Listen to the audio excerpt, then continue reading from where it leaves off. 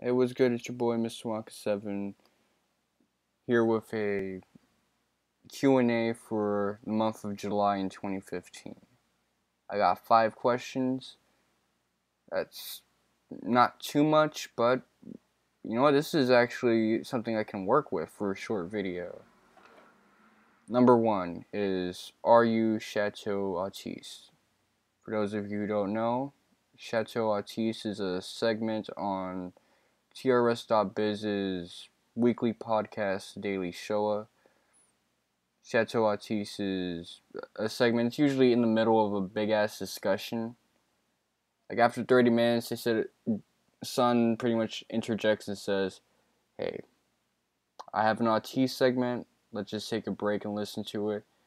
And it's usually a heavily edited conversation where I say where it's just me babbling on about some shit, chopped up and shit, over the tune of Autumn from Vivaldi's Four Seasons.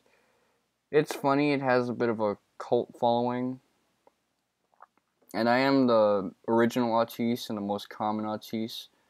The other autiste, the sodomite apeling dude, subscribes to me on YouTube, but I'm not gonna blow up his spot.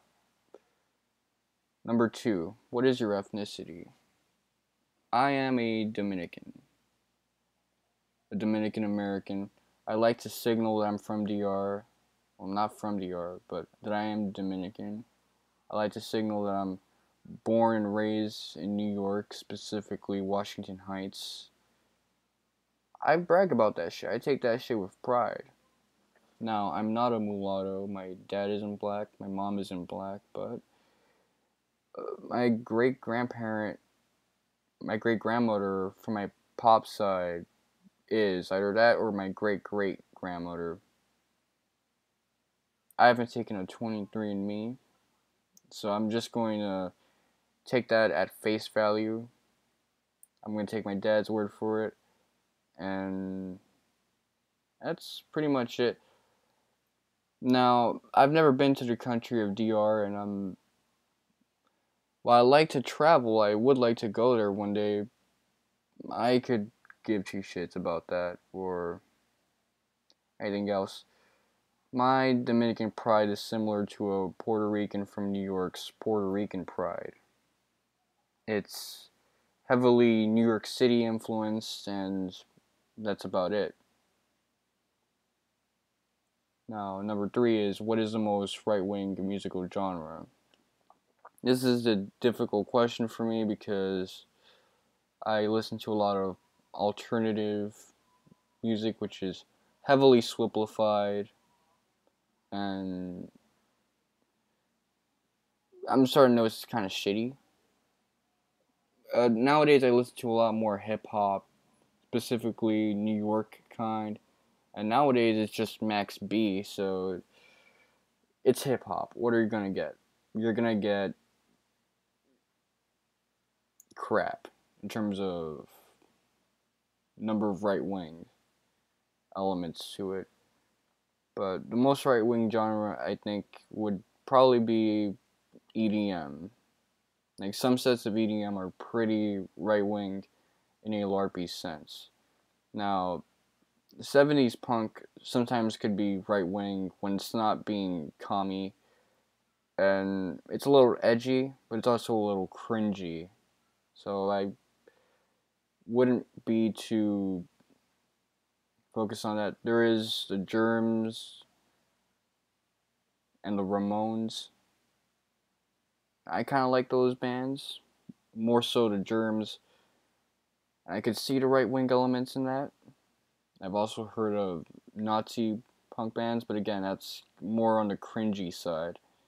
In general, you'll probably find more right wing music in the EDM scene because swipples and hipsters like to stay away from genres of music that are inorganic. For the most part, of course, you'll find a swipple here and there that's into electronic shit. But exceptions don't disprove rules, and collectives of exceptions don't either. Okay, larpiest political movement on the right. I'm going to have to give the runner-up second place status to the All Nations Party, but I don't know how popular that is from Ryan Falk's end. Again, when I saw it 2 years ago, I did laugh when I saw that on the West Coast side, specifically the Southwest Coast side, there was mestizo nationalists, which, yeah, I get it, but Fringe knows this stuff in terms of theeds and castes of people, but politically, there are so many dimensions to look to. Number one would probably be a very similar movement, which is the Renaissance Party of North America, which is Sebastian Ronin's thing. They have that pan-secessionist vibe, although they do try more diligently to actually be nationalists, not just pan-secessionists, and more so, they signal all over the place because of their interest in deep ecology and really hitting on America. They do that a lot.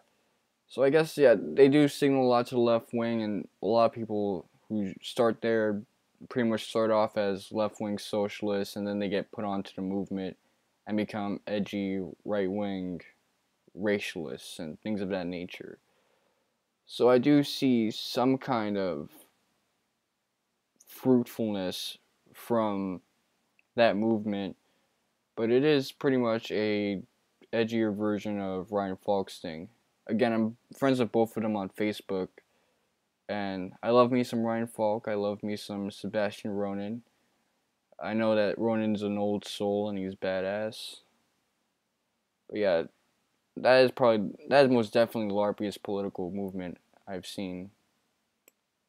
Number 5 would be, are weaboos degenerate? And my answer to that is yes.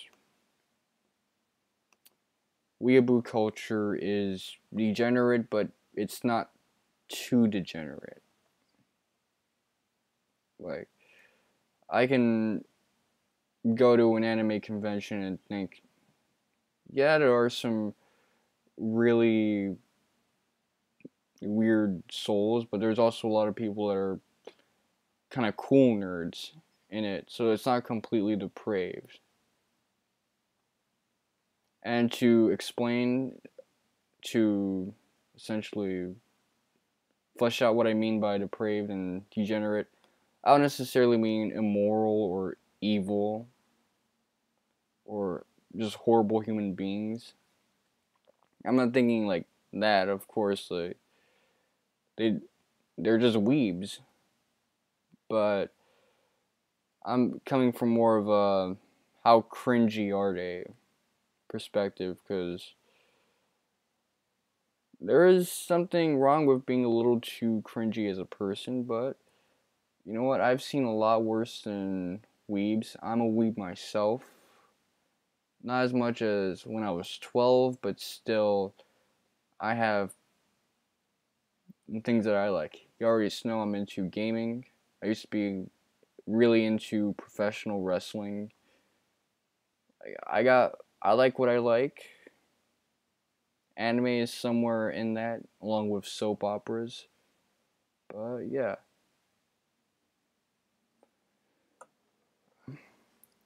But to go on the far side of things and be an extremist after seeing all that moderate crap, if your profile picture is of an anime icon, that is where I go from seeing slightly degenerate to really I'm just shuddering. But other than that, being a weeb is cool. I know there's a difference between otaku and weeb, but otaku is Japanese for nerd. Weeb is pretty much something we all have within us to an extent. Because I'm sure anyone who was watching this video is into anime in some way, with 2 or 3 exceptions, who I don't think will be watching this video. Well, it's been your boy, Mr. Rocka7. I'm done with this Q&A. This is my 3rd take, and somehow, as usual, it's the longest take. But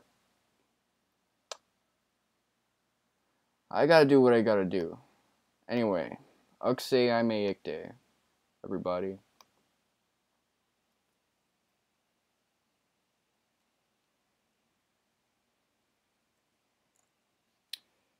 Yeah, hold up. You're gonna see a little more action because I ended the video in the wrong way by clicking the X button or the red key in the corner, the red icon. Whatever, I'm just gonna say it again, but this time in English, not Pig Latin. Suck my dick.